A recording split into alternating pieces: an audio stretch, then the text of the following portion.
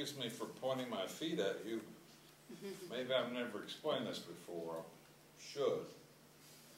But I have the, what do you call it? Swirly feet. Swirly feet. That's what it is. There's a name for it. Edema. Huh? Edema. Huh? Edema. Edema. Yes. Thank you. But my feet swell easily when I sit with them down. So that's the reason I'm sitting with them up. I do not mean to be pointing my feet at you rudely. That's not my intention. As long as they're not smelly, it's okay. I'm sorry? As long as they're not smelly, then it's okay. That's good.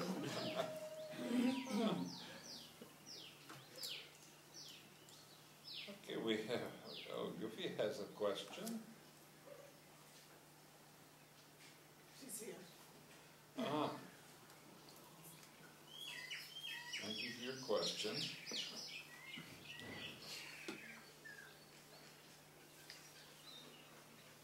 Meditating a separate self-identity, what does it mean, especially the word identity?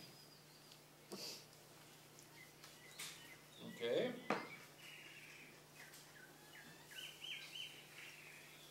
By the grace of Bhagavan Ramana,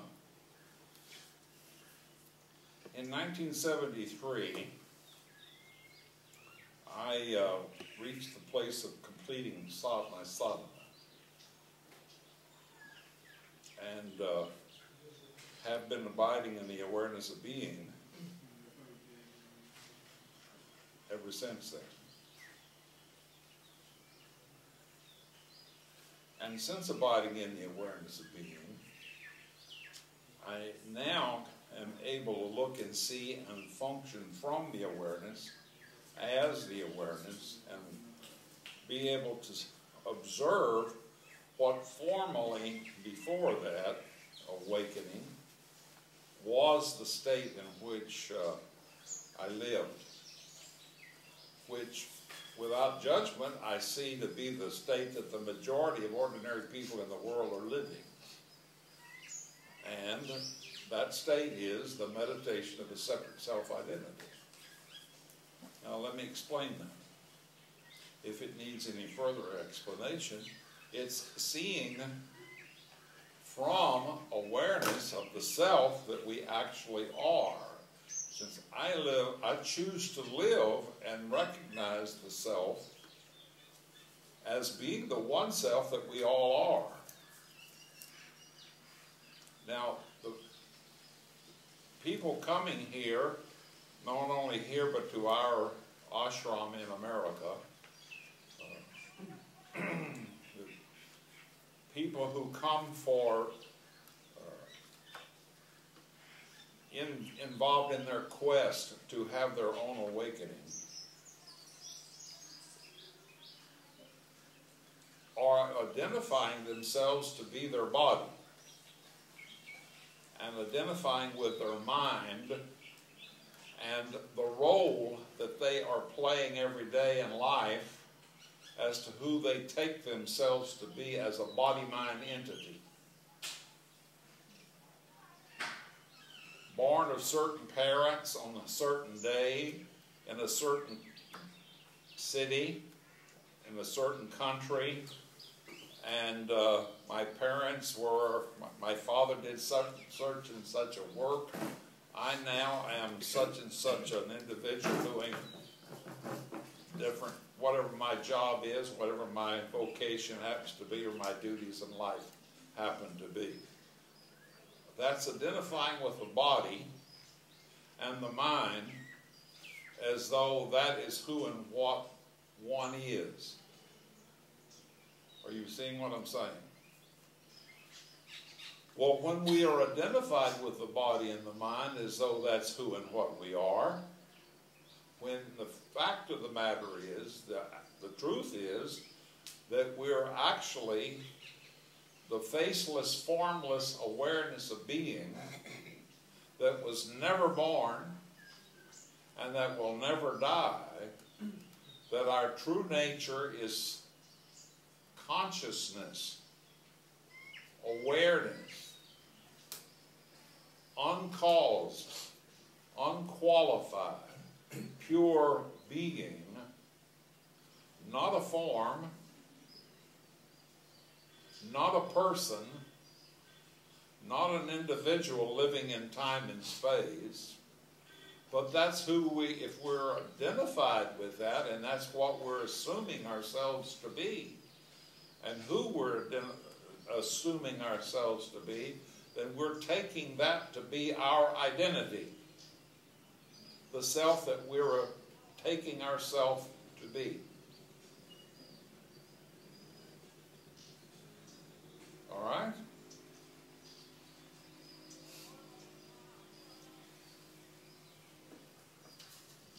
So, what does it mean? Especially the meaning identity. Your name and form that you are identified with and calling you and calling me as a separate entity living in time and space. That's the identity I'm talking about. Is that who you think you are? No judgment, just look. That's who I'm identified with. Yeah. Well, when we are taking ourselves to be such an entity, that's meditating a separate self-identity.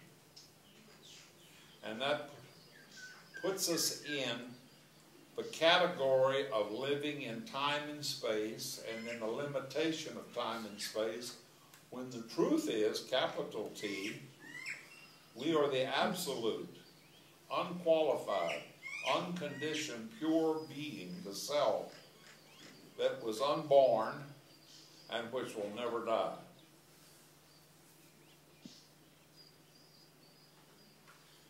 That's spiritual awakening.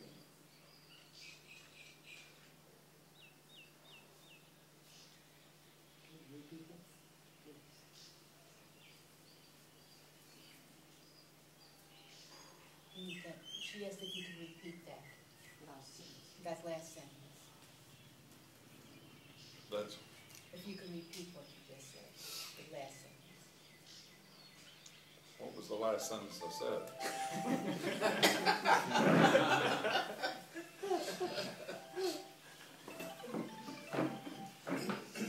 We are who we are?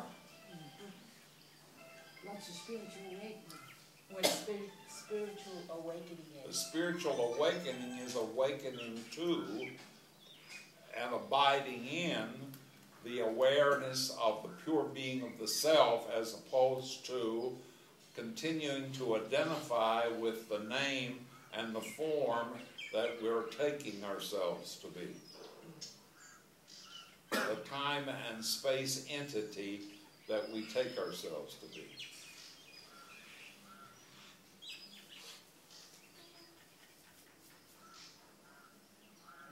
Okay?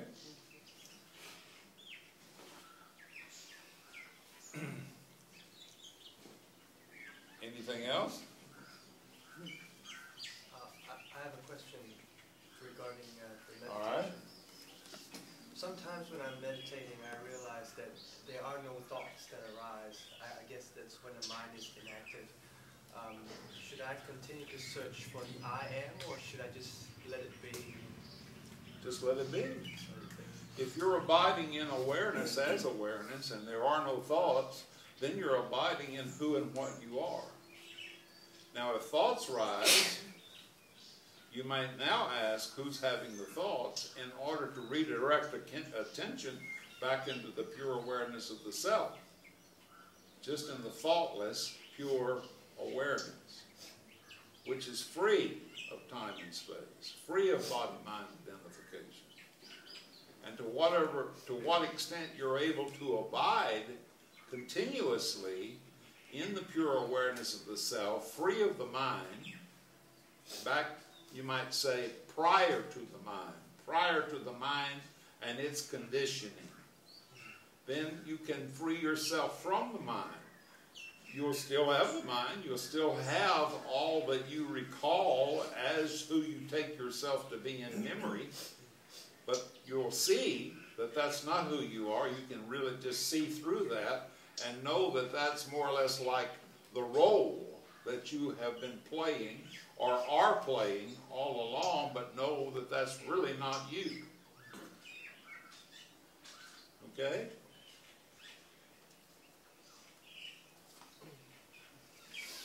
Isn't the key through perceptions? In other words, human perception says that I'm this guy right here. My perception just seems to say, oh wow, it's obvious. I'm just this guy. And so then you're saying there's another perception too, that you perceive since 1973, you perceive in a different way. And so then the trick is like, don't trust those perceptions, that they're so colored or they're so filtered through your conditioning that they're not trustworthy. And that it's rare that people will ask you to actually not trust your own perceptions. It's like kicking out the foundations from underneath you and saying, well, what you perceive is really not what is. Well, you might see it that way. You see it that way? I just see it that, I mean, what I perceive, it changes, you know, over the time. And so then it's not fixed. And so I'm beginning to think that my perceptions must be very filtered. And the way I put the world together depends on what I saw yesterday or what I learned. And maybe I should just throw it all out. I'm not saying throw out anything. I'm saying see through what is occurring and be aware of what the seer is in seeing through what's occurring. If it might be wise in some situations to distrust who you have been taking yourself to be. For example, as you started what you just stated, you're saying as a human being. Are you a human being or are you a divine being? I've always just gone along with my perceptions and said, oh, this is a guy that's not very good in school and that, you know, had a few odd jobs and never kept one and so on and so on, you know. Those were kind of like my perceptions. And yes, I can understand. And I went to church and they said I was a divine being and I just said, well, where does that come from, you know? It must be out there somewhere or up there somewhere. Where can I grab it or where can I touch it? Where's the handles on it? I can't, there's no handles, there's nowhere to grab it. With my perceptions, there was just nowhere.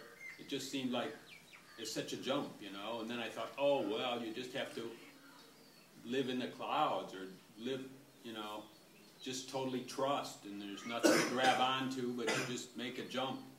Maybe because you're just a failure like I am down here at this level, and if you're enough of a failure, you just give it all up and jump, you know. It's just perceptions. We're kind of like my God. Okay. Whose perceptions?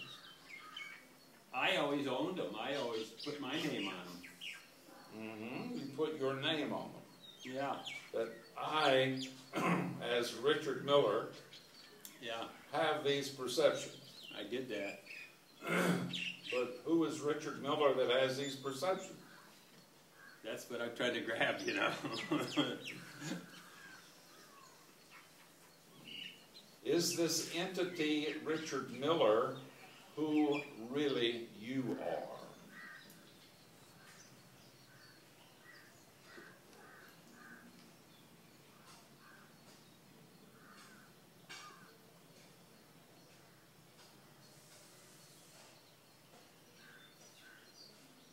See, so many miracles have happened in my life that I would be a fool to really say that I did it.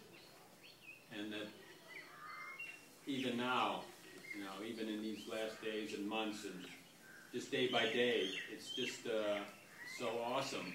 If you just step back and take a look at the world, it's just such a miracle that you really can't claim very much about it as your own.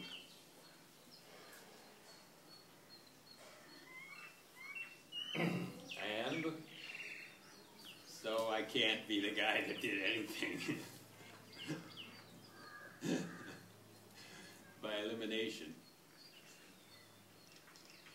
Yes. If we take this inquiry,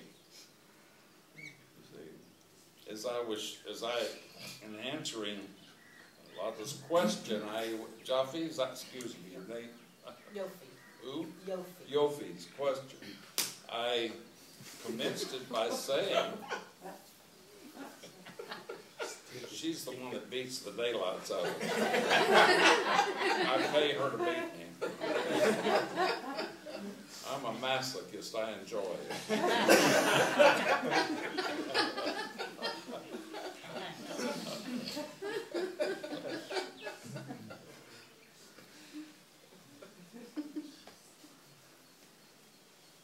Prior to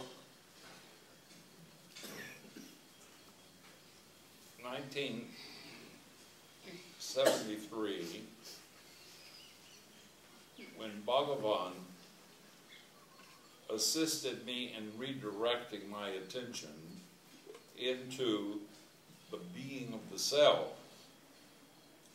I too was just seeing myself as a human being living in time and space, in a body, subject to the limitations of a body, the desires and the fears and the dreads and so forth of a body.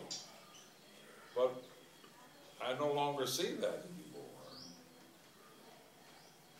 And in following his teaching, my own awakening that parallels what his teaching will direct anyone into, if they are willing, ready and willing to make the inner quest into the true nature of being, that anyone can awaken to the true nature of one's own being.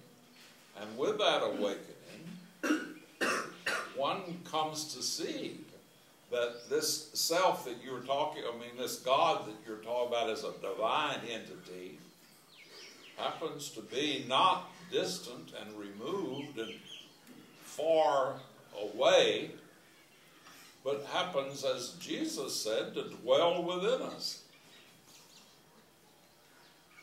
Jesus himself said, "Seek first the kingdom of God and his righteousness, and everything else will be ours as well." Everything will be added unto us. And when asked about this location of the kingdom of God, he said, quit looking for signs to be observed outside of yourself, for behold, the kingdom of God is within you. Well, sure enough, that's what the realization has turned out to be. And what the realization is that what is going on in the way of the suffering of humanity is our incorrectly assuming ourselves to be who and what we're not, taking that to be as though that's who and what we are. But in truth, we're not a human being. We are divine beings. But we're caught in the role of being a human being, as though this role of a human being, living in time and space, is who we are. And I have had the insight of that to the extent that I also know it happens to be the truth of all of us who are ready and willing to have this insight or this awakening for themselves. And basically that's what Aham is about. That's how Aham came into being, is to share this with anyone and everyone who is open and receptive and ready to receive it, realize it for themselves.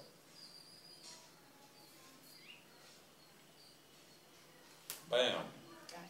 Forget him? Good. We blessed him to a higher state.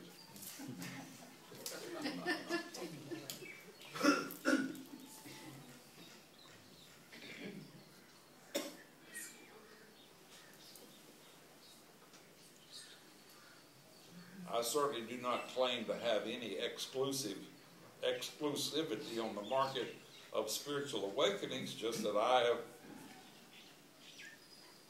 had the event. It has occurred.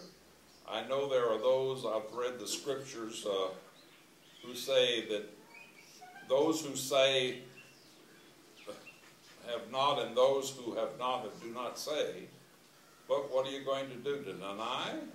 Well, I'm not here to deny anything. I'm just here to be.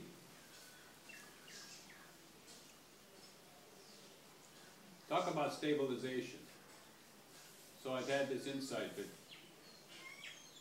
then Stabilization? then I think maybe I got a couple appointments tomorrow. I better check into those.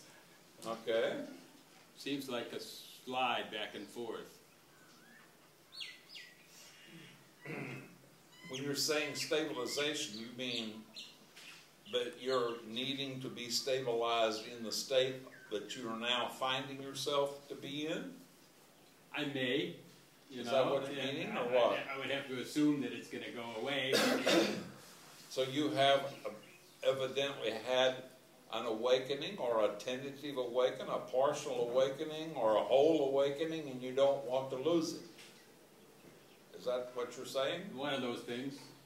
I'm sorry? One of those things. One of those things. Huh?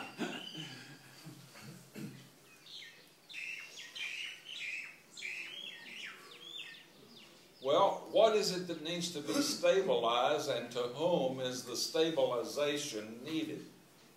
It seems like the attention needs to be stabilized, because the attention can go focused down on some real tight things and saying, oh my God, I'm going to miss my appointment, or this guy doesn't understand me, or I'm not doing this right. And then other times attention can be just kind of wide and everything shines. All right. Well, I would suggest in that regard that you start your stabilization process of first stabilizing into what is the true basis of your being. Where is the basis? What is the foundation of your being? From whence is it all occurring that you're calling occurrences, experiences, whatever it is that happens to be the event that is going on? From whence are you seeing it? Who is it that has a responsibility and obligation or something to accomplish? Let that be the basis of your stabilization. Know who you are.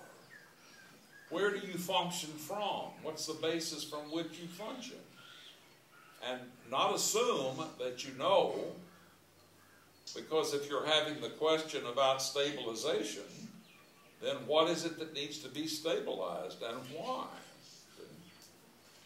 So maybe that's the place to start your inquiry. But when you have reached the base of your being to where there is no more solid or underlying presence other than the presence that you are, then look and see everything from that base as to what needs to occur, if there is anything further that needs to occur. In most cases, many cases, that in itself will be a major completion as to who is it that needs to be stabilized. Is that a new perception? And does that take remembrance? It might be prior to all perceptions if you go deep enough. To what is it that perceives?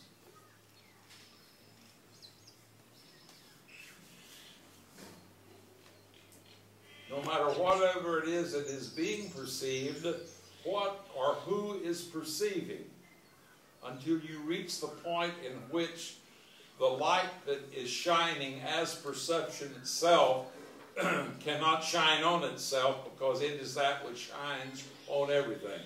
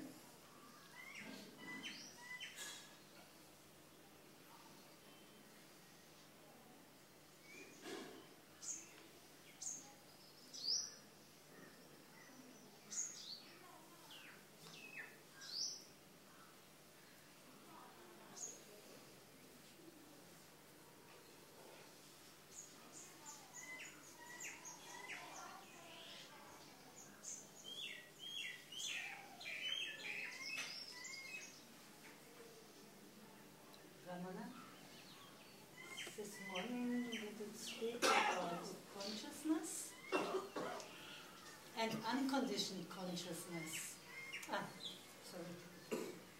Consciousness and conditioned consciousness.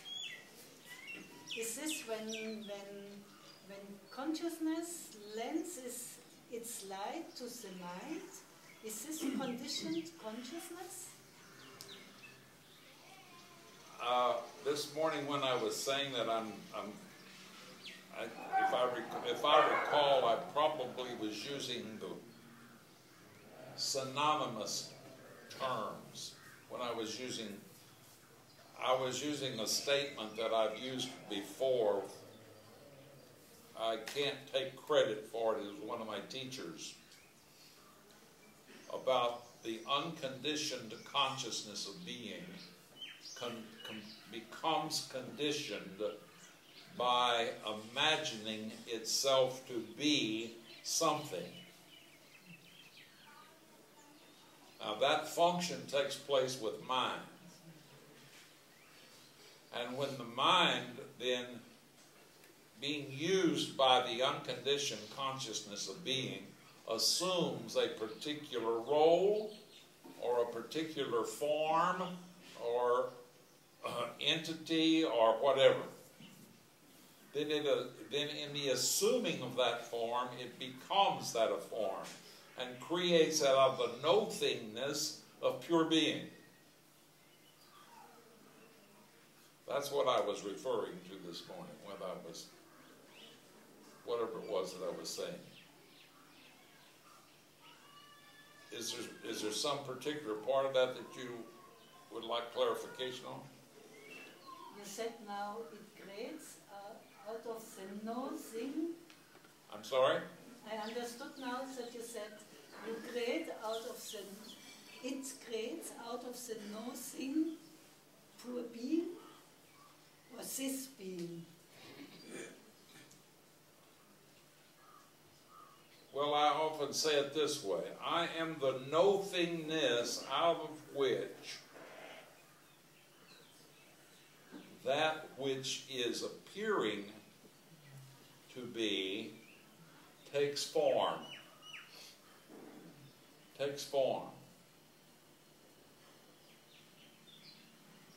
Now that process is the process of mind. But the no-thingness is the pure being. So the I am is the pure being out of which, that pure being which is the no thingness, out of which the thing that I assume myself to be, that or whoever I assume myself to be, is taking form, is the manifestation. Which is everything. Yes. Everything is a manifestation out of the no-thingness of the I am that we all are. And this is the creative process that takes place in the individual that we take ourselves to be. And this is the process of meditating a separate self-identity.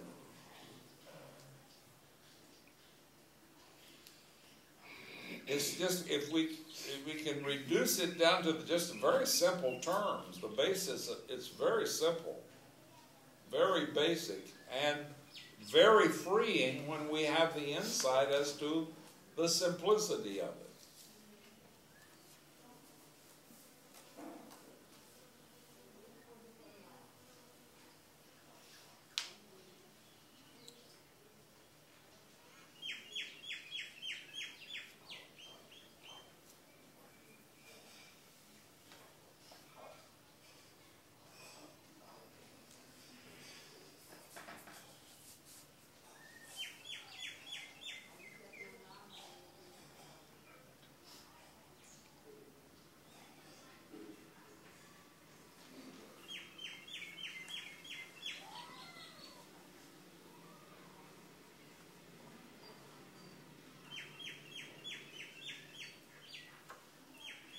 These moments when we're together in this way, it's a matter of openly tuning in inwardly tuning in to the presence of I amness. One's own presence of I amness. And the feeling of this presence of I amness. This feeling of the presence of I amness that is before I am this or that.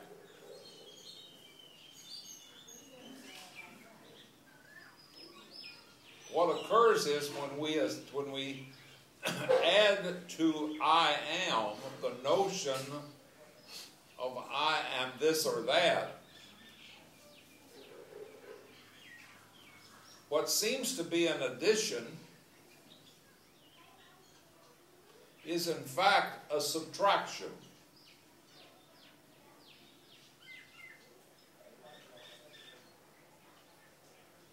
We are limiting the pure, absolute, unlimited pure being of the self by the subtraction of limiting it to this or that.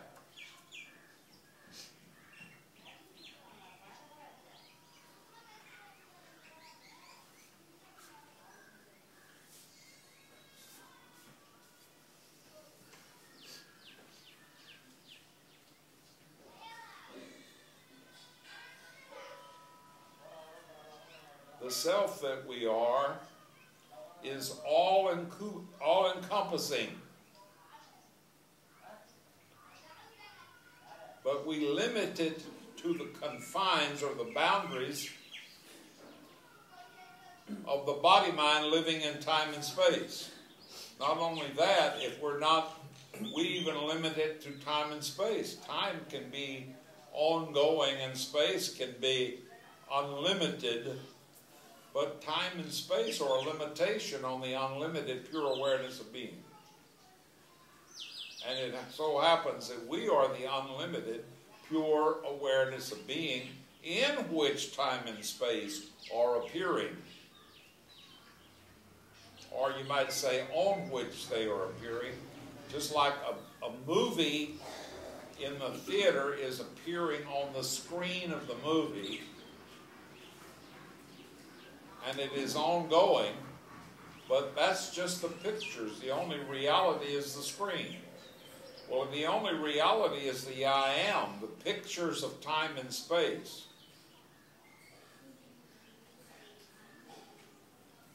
Are only appearances.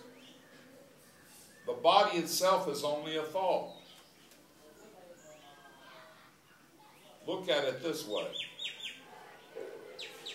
In order to have a body, time and space are both necessary. Space is necessary in order to occupy the volume of that a body takes. This body requires more space than this one. And time is necessary to measure the duration, the longevity of the body. So both time and space are absolutely necessary to have the existence of a body. Can we all see that? Now what a paradox. Both time and space are necessary in order to have a body, and yet both time and space are concepts.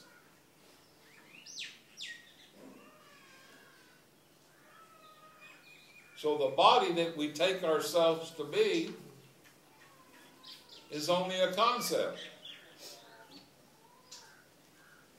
Living in time and space. Time and space itself is the concept, and the body is a concept living in the concept. Are we concepts? See, we attribute existence to time and space. We attribute existence to the body.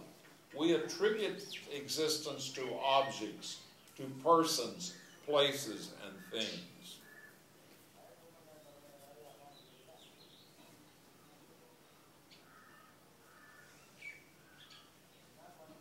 But are we that exists? Do we just attribute existence to us, or can we deny that we exist? Can we really deny that we exist? Or we can say the words. We can declare our own existence, which would be kind of foolish to do so.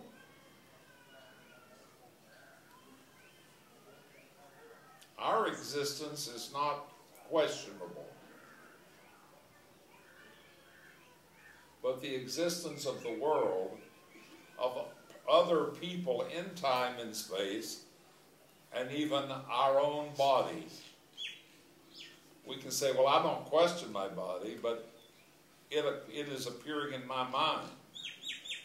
And it's appearing in time and space. But these are appearing in the mind. While in dreamless sleep,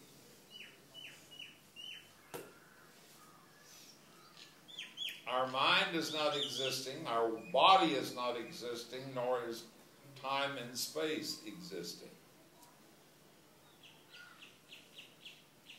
But we don't cease to exist.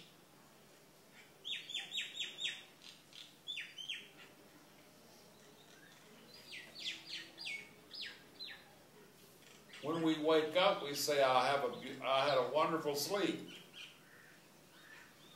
So to that extent, we must have been present during our sleep. How do we know we had a wonderful sleep?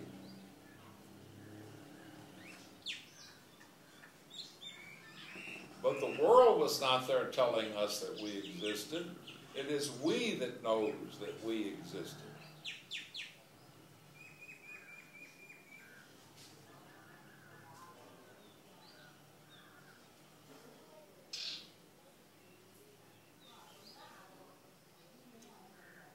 Some may argue that the world was still existing while we were asleep because there were other people that were awake that tell us that the world was existing while we were asleep.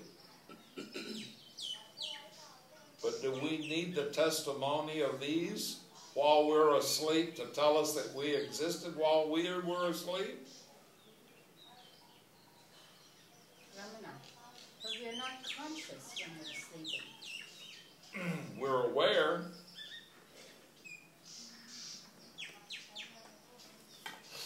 If we existed, we must also take it that we're also aware. Our existence and our consciousness, we as consciousness and we as existence, are not different. To exist, know that there is no such thing as unself-conscious existence. I don't understand that. I don't get it. I'm sorry? I don't get it. Take it that did you exist? Did you cease existing during sleep? I don't know anything when I'm sleeping. True, you may have not have known that your mind was not there to know objects in the ordinary way that you would know things. But you don't go to sleep as Rami and wake up as Jane.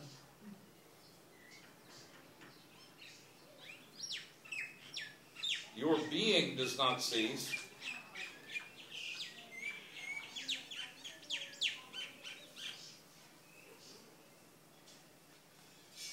Do you honestly believe that your being ceases? I get it. Huh? I get it. You get it?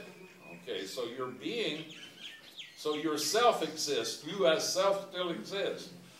So if you as self exist, then you know that there is no such thing as unself-conscious existence.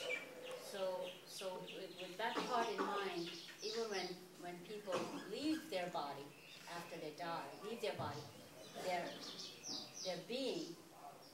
Your being does not cease. Right. So it's the same thing. Your mind ceases, yes. Your body ceases, yes. But not your being. Got it.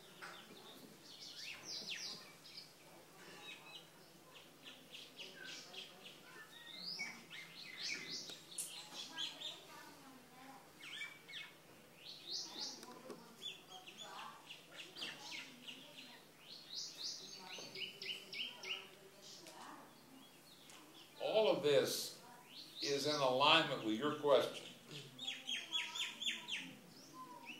What is identity? Your very existence is your identity.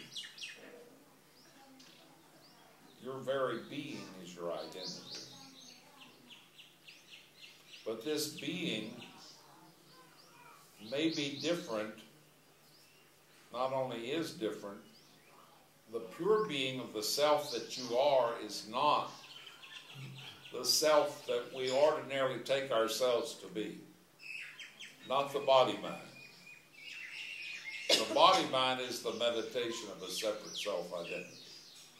When we're identified with it, when we're taking the body mind to be the self that we assume ourselves to be.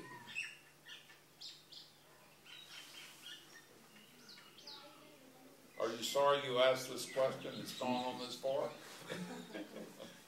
But let's say, like how you jump, How you jump? okay? Like how you jump between the identified and what you are. Jumping? Yeah, like I can understand about what is the true self, okay? But I still live like this. But it's still... Still live and act like a self-separate. How you jump? Jump? Yeah. There's no jump necessary. You never left. There's no jumping necessary. There may be a covering up, a concealing, a hiding of the true self that you are with the self that you're taking yourself to be, but no jumping.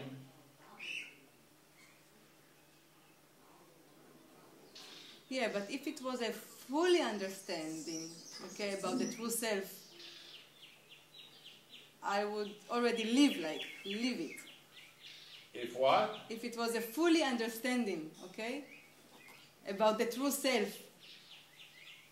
I would already live it. Not necessarily. If you are identified with what you're not, believing yourself to be your body, which is hiding and concealing the underlying truth of the real self that you are, then you would still be identified with your body and your mind, with your form and not with your essence. For example, water can be in manifestation as ice or as steam. Its essence is no different. Ice is just one form. Steam is its essence as another form. You can say what it's made up of is H2O.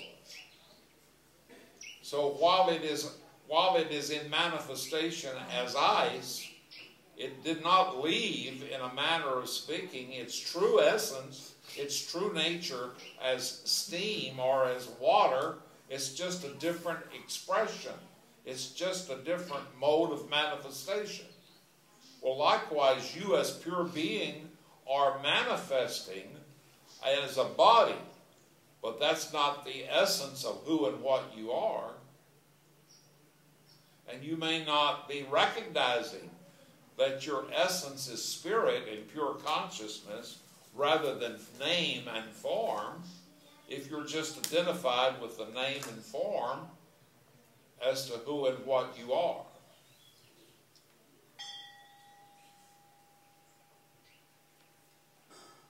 All right?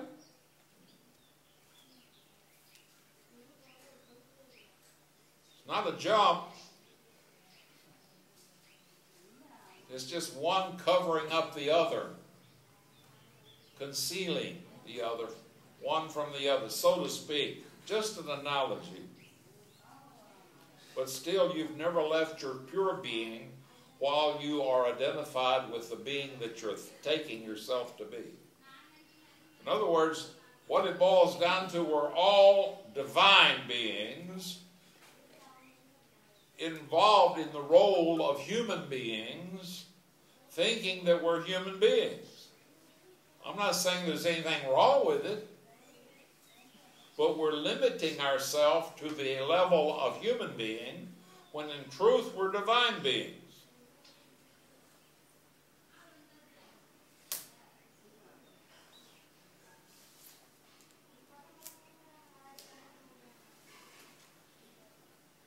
In one way, it seems to be a jump, you know, because the teaching comes as a story.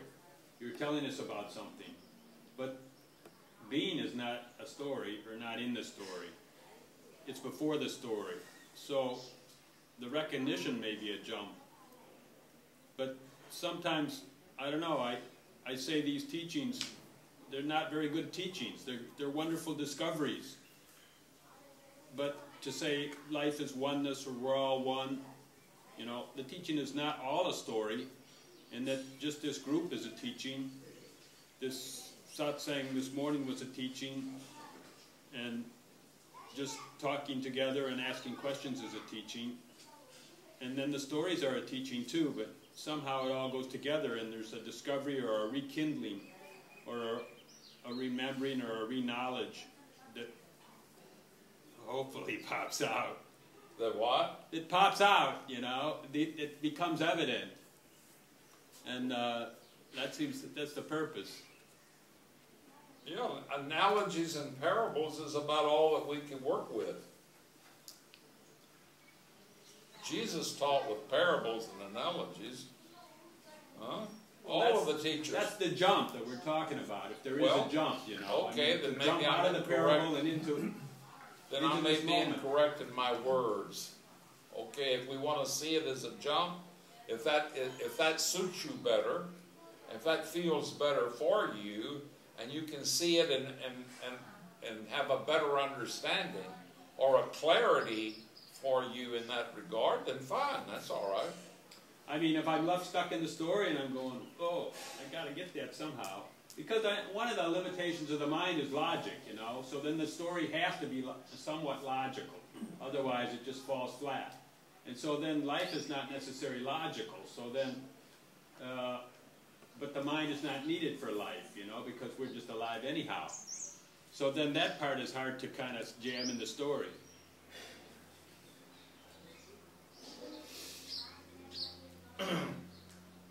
Yes, life itself is not logical, you're correct. It's very unreasonable. That part I hate. That part I hate! But if we're able to live in the awareness in which it's okay that it is illogical, then what difference does it make?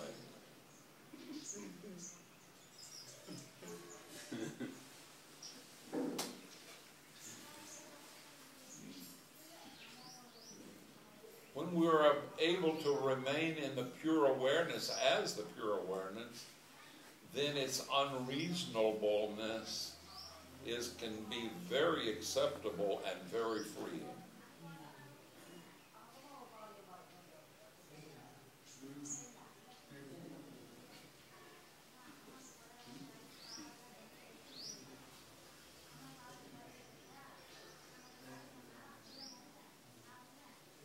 It just feels here, you know. It feels here, like this is where it's at.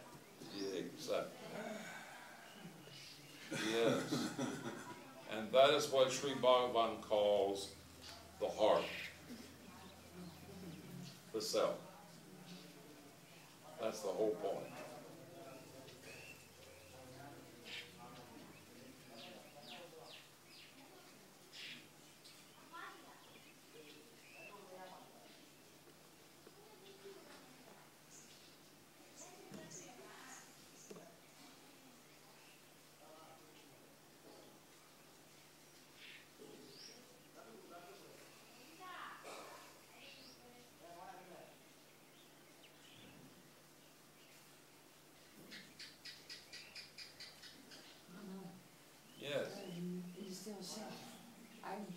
still a woman, or is there a difference between men and women spirits?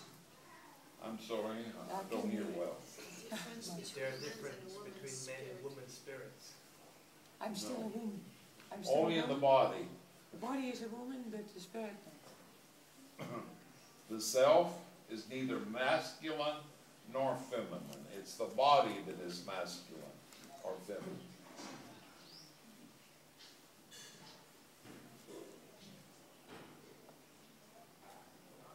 I have a question now. Ramana Maharshi always says that God takes care of everything.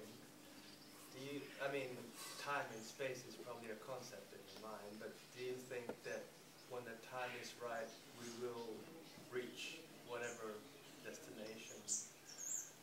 And all this is just going through the motions? Yes. You already are. If you are in the I'm not accusing anyone here of on a quest. Evidently, though, we are on a quest, or some of us are. And if you are, then the quest that you're on, the paradox is you already are that which you're seeking. And so it will all work out in due time. There is no one who will not awaken ultimately to the true nature of the being of the self that we all are.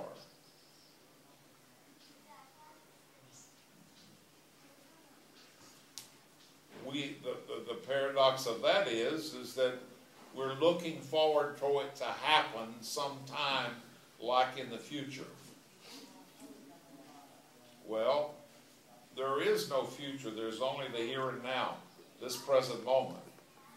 So we're already this present moment, that which we think we're on our way to attaining in the future. To the extent that we're not identifying with it rather than identifying with what we're not, this identification with what we're not is itself no judgment, but it's just suffering. That's the problem. Now, if we are not thinking that we have a problem, then we don't have a problem. If we remain in the thoughtless awareness of being, as the thoughtless awareness of being,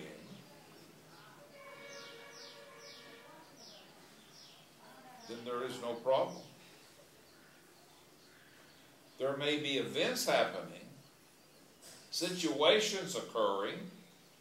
Are we calling them problems, or are we seeing them as problems?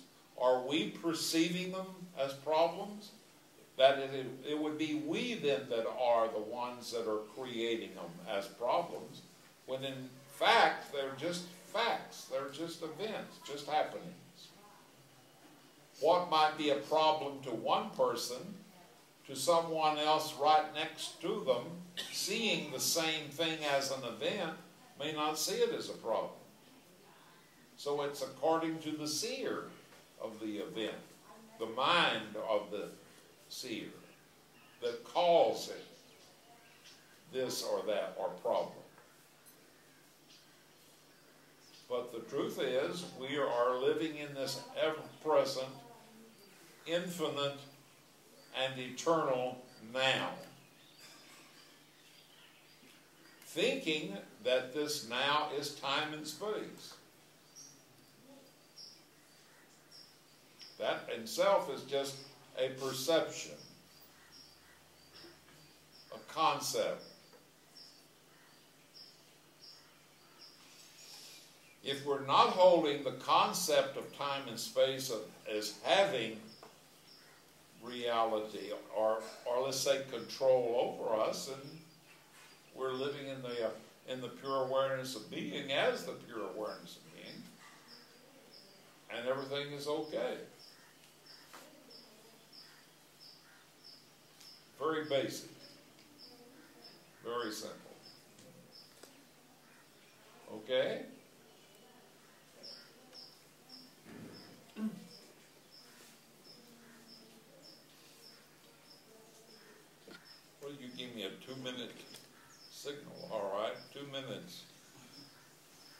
let's just use it. Allow it. Allow this 2 minutes to be as it is.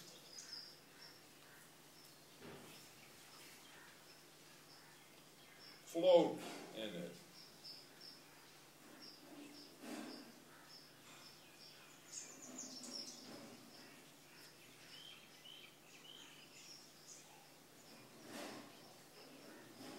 Surrender to it.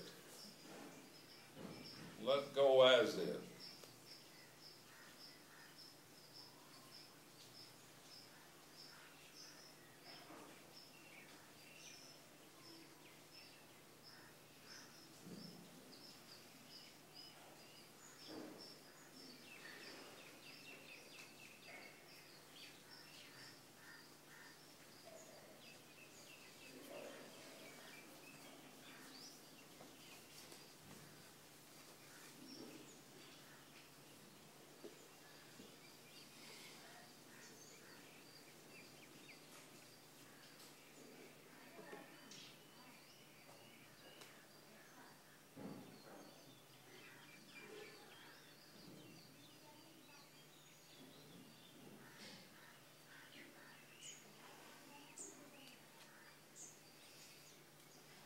It's been delightful to be with all of you today.